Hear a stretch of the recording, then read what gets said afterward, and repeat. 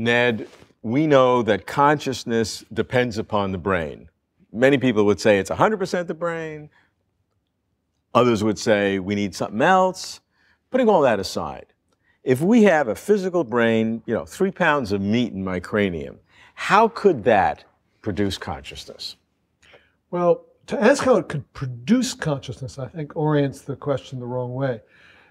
Because that sounds rather dualistic. It sounds like consciousness is a cloud that hovers above the brain, and the brain is going to make that cloud energized in the conscious way. I think that consciousness is something that happens in the brain.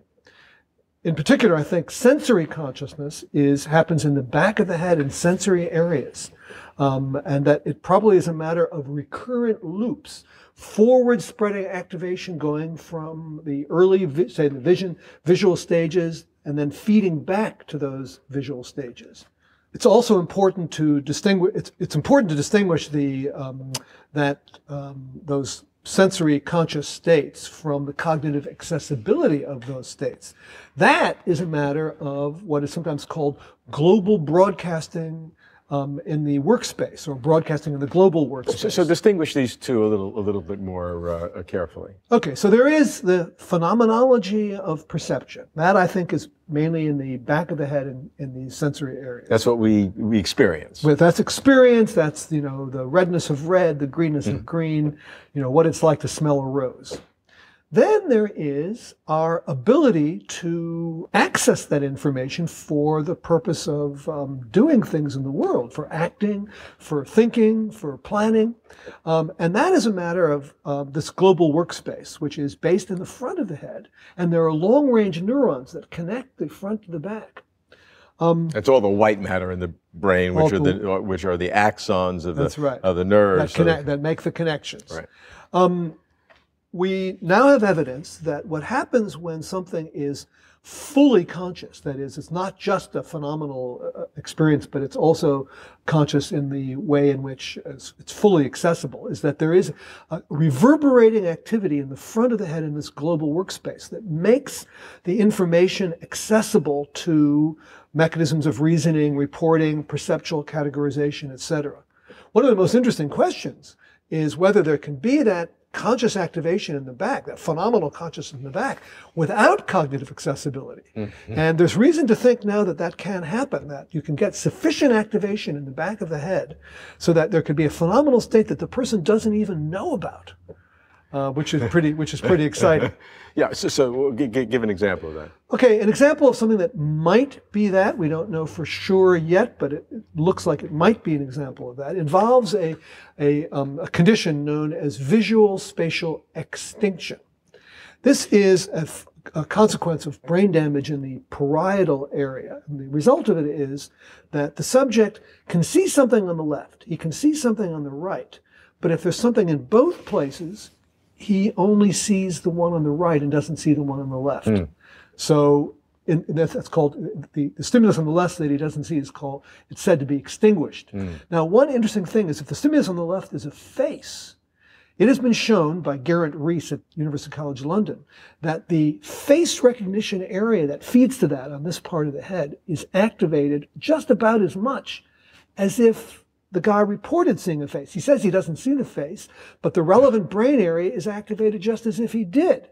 And that gives us reason to think that you could have the sensory experience of a face without even knowing that you saw the face. But you could use that sensory information for the accessibility and using it in some of the other things, planning and doing things, even though you don't experience it? No, you do experience it, and you can't use it in planning. You can't use it in planning because using it in planning requires the global broadcasting in the front of the head, and he doesn't have that. So what does he have? He has a bare face experience, or so we think. Oh. Now, does it work the other way around? That's an interesting question. There's no convincing evidence that it can work the other way around. It looks like phenomenal experience is the gateway to full accessibility, so that we don't actually have that full accessibility without the phenomenal experience. Although there are a few tantalizing cases that look like they might be otherwise. One of them is the phenomenon of blind sight, in which some area in the back of the head, the early areas in the back of the head that underlie vision, V1 in the back of the head, are gone, and the subjects can guess very well, but they say they don't see a thing. There was a monkey named Helen, raised by Nick Humphrey, a British neuroscientist and psychologist. This monkey had this whole of V1 removed. And what was discovered was that the monkey could do a lot of navigating around the world. It was very fragile. Visitors would come in and the monkey would fall apart and act like it was blind.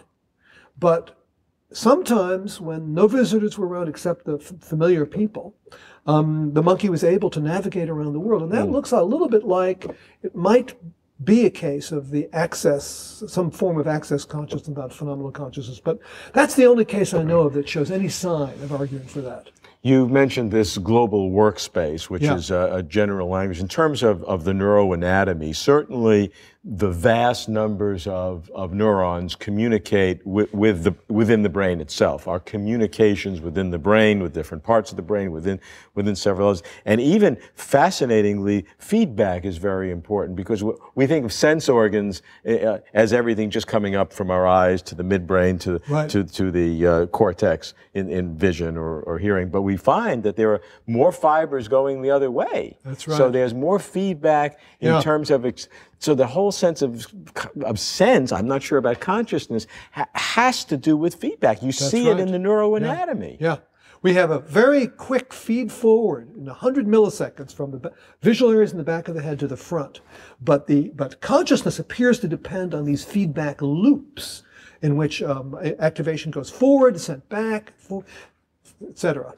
So that would certainly indicate that consciousness from a brain point of view is something that is produced in a number of areas, a very broad part of the brain. You're not going to find, even though you can find individual nerve cells, the neurons responding to edges or this color or faces or differences, that itself is not probably consciousness. Yes, I think that's right. But there are some areas that seem to subserve very specific perceptual systems, like the face area, or a certain kind of visual motion in area MTV5, so-called.